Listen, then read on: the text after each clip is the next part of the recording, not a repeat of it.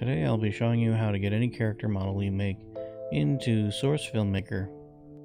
Let's begin. First you're going to want to download Blender Source Tools.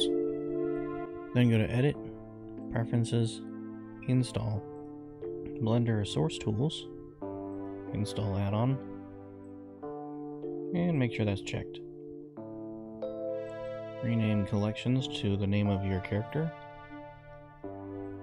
Go to Scene Properties, Export Path, and make sure it's set up to where you want to save your file. Change it to SMD. Give your character a quick check to make sure that they are properly connected to the bones. I'm using a simple spy bone system, so I took the spy model and attached my character to its bones. And now that we know that everything works properly, export. Go to where you have where you saved your file. Alright, and now we're going to create a QC file. This will be the file location and the type of file we want to generate. This is the file that we're going to be pulling from right here. This is the SMD. And then this is where the materials will be saved and save. Now that we've created our QC, let's go set up our materials and textures. In our QC, we've written down that we will put it in myName and tutorialMan. Let's create those files. And the reason I'm using a myName folder is because as you create more characters and models, you'll probably want them to be referenced to your username or some other kind of main container that holds all of your creations.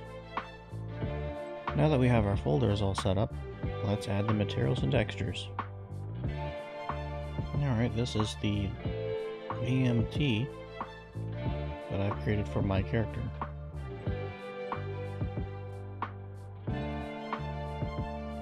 Set it to all types, .vmt, and save.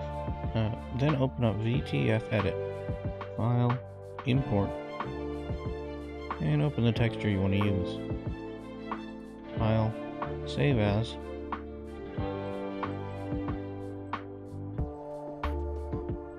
and make sure to give it the same name as specified in the VMT file we made earlier.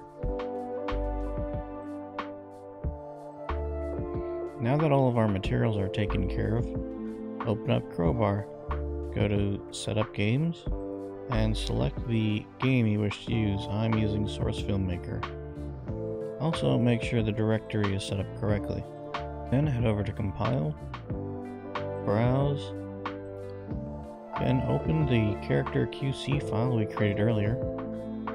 Select Source Filmmaker or whatever game you're using. Games Mods folder, and compile. Now that it's finished compiling, head over to the View tab, browse and locate the MDL file that it created, and view.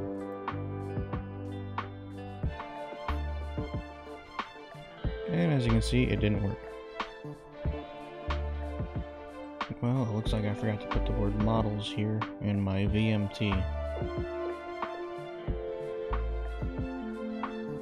Let's go back to compile, compile it again, view, view,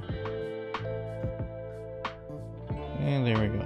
Our character has its textures and materials.